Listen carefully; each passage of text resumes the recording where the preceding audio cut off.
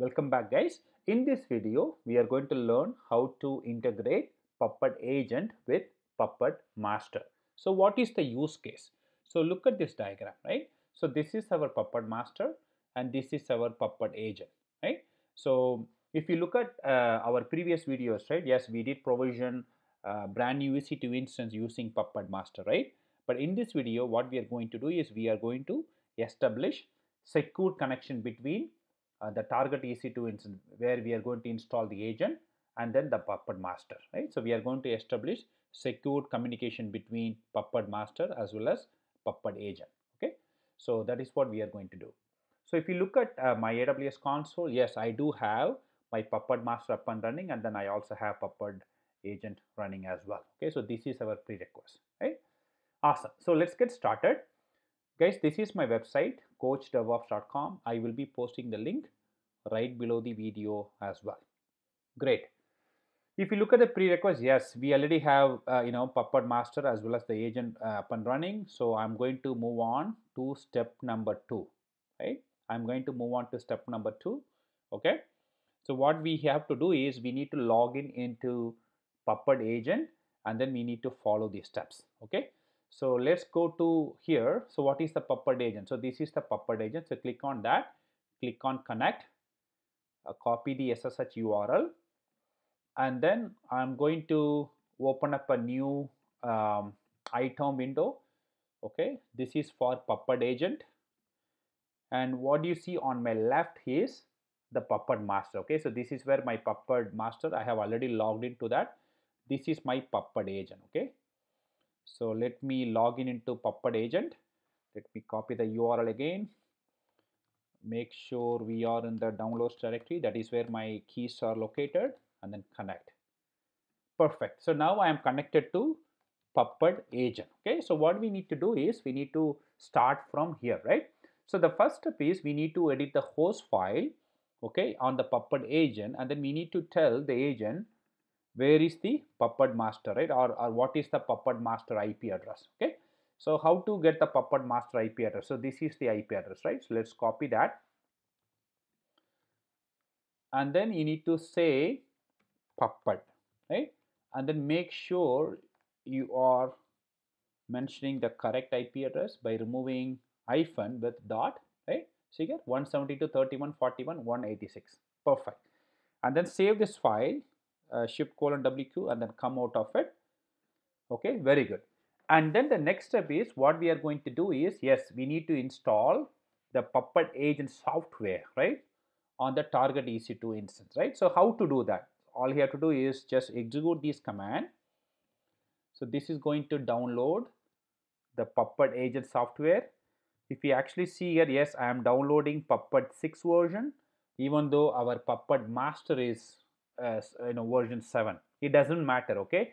You can download Puppet 7 agent or you can download Puppet 6 agent. All you have to do is you just have to change 6 into 7. That's all, okay? Right? You're just downloading that and then you're also extracting that, okay? So that's all, okay? So it doesn't matter. But I'm going to continue with Puppet 6 version here, okay? It doesn't matter, all right? Okay, great. So we have installed that and then we need to perform update. Oops, I copied twice. Once you do the update, and then we can go ahead and then install Puppet agent software. Okay, let's go ahead.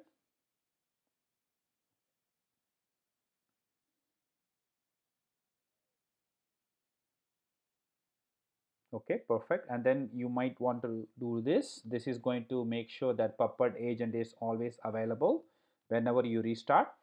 And then this is for restarting the Puppet agent. Why? Because we just install and then we also made some configuration changes, right? So in order for those changes to take effect, you have to restart. Okay, and then let's perform this particular command. This is going to show that Puppet agent is up and running, right? So everything is good so far. Okay, so that is it, right? That is pretty much on the Puppet agent. Now what we need to do is we need to sign in back to Puppet master. So I'm going to move the instruction to my right, and you see here I am already connected to Puppet master here. So what we need to do is we need to go ahead and then execute this command. Okay, so what this command is going to do, this command is going to list all the unsigned certificate requests. Wow, see here, look at here, right? It is saying that requested certificates, and then it also says that this is nothing but the target EC2 instance IP address. You see here 172.31.18.220, right? See here we are able to see that. So this is nothing but the agent or the target EC2 IP address, right? So basically Puppet master is able to recognize the unsigned certificate request from the Puppet agent, right? So all we have to do is go ahead and then sign them, right, or approve them. Okay, so how to do that? For that, this is the command, right? So let me do that. So go ahead and then say Puppet server ca sign and then minus cert name space. You just have to mention the target agent uh, private DNS name, right? So this is actually nothing but the private DNS name. So go ahead and then enter. Wow, see here now. Now we are able to see this message, right? It says that successfully signed certificate request for so and so, right? And then if you go and type CA list again, this is not going to show. Why? Because you have already approved, right? So this is not going to show you anything. Why? Because you have successfully signed. Okay, perfect. So now we have integrated, or now we have successfully approved the certificate request from the agent, right? So now what we can do, we should be able to do any configuration management changes, right, into the target EC2 instance. So how to do that? What I have done here is, I have written a small manifest here. What this is going to do is, this is going to make some this is going to generate some file in the target EC2 instance, which is nothing but the agent, right? And then once you go to the agent, and then when you execute this command, um, the Puppet agent, right? The Puppet agent is going to pull the changes from the master, and then it is going to apply the changes, right? What we are actually writing here, right? Why? Because if you look at this diagram, I also have explained in my previous video as well. Puppet is what? Purely based on client and server model, right? Puppet is purely based on client and server model. This is completely opposite to agentless architecture by Ansible, right? And then in Puppet, the way it is going to provide manifest, right? The agent is going to pull the manifest or the configuration changes from the Puppet master, and then it is going to apply by itself, right? So agents, it is agent responsibility to pull the configuration changes from the master. Okay, so we need to create manifest in the Puppet master, and then you need to log in into agent and then apply the configuration changes, right? Okay, so let's get started on that, right? So I'm going to do this step number 4 here. We need to do it on a Puppet master. See, I have clearly mentioned it here. Okay, so let's go ahead and then edit this main manifest file. What we need to do is we need to go ahead and then type this command, right? So what I'm doing here, yes, I want to create this file. Okay, I want to create this text file on the target EC2 instance or the agent, and then I would like to send this message, right? I want to send this message to the agent. Okay, so this should say that hello from Puppet master to the agent, and then this also should print the agent IP address as well. Okay, perfect. So let me save this. Control O, enter. Sorry, you can also do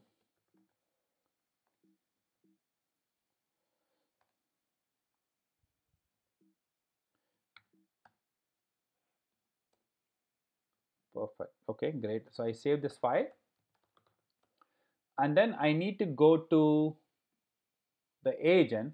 Why? Because I need to apply the changes, right? Since Puppet is based on pull model, right? You need to go to the agent and then execute this command.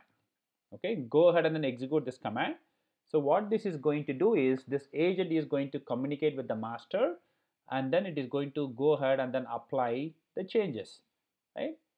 Okay, so as you can see here, it says that the changes has been applied, right? So how do I make sure that my changes are working? All you have to do is go ahead and then make sure, look at this file, right? So this, it should have created this file. Okay, wow, see here, now we are able to see the changes, isn't it? Whatever the changes we have made it here, the agent was able to pull the change from the master, isn't it? So if you want to do one more time, let's go edit. Let me use nano editor. So what I'm going to do, I'm going to go ahead and then make change one more time. I want to say, instead of hello, I want to say howdy, right? From Puppet master to agent, right? So Control O, enter, Control X. So I made some configuration changes in the Puppet master. If I want to apply that, I need to go to the agent and then execute this, right? So this is the command which is going to pull the configuration changes from Puppet master. Okay, wow, see here, it confirms that it was able to pull it. So how do I make sure? Go ahead and then execute this command. Wow, see here, we are able to see this change, right? Awesome, guys, isn't it? Right? So yeah, so that's it, guys. That's how you can integrate Puppet master and Puppet agent using SSL certificate, and then this is how you're going to apply configuration changes into Puppet agent. And then one more thing, if you see here, yes, we are manually applying the configuration changes, right? Frankly speaking, actually, right, there is a default interval time which is nothing but 30 minutes, right? Meaning if you don't do anything, you just go and make configuration changes, right, in your Puppet master. If you don't do anything on the agent, what agent is going to do? Agent is going to check with Puppet master once in every 30 minutes, and then it is going to apply, or it is going to pull the configuration changes from the master into the agent, right? So that is also another way of pulling the configuration changes from the master into agent, right?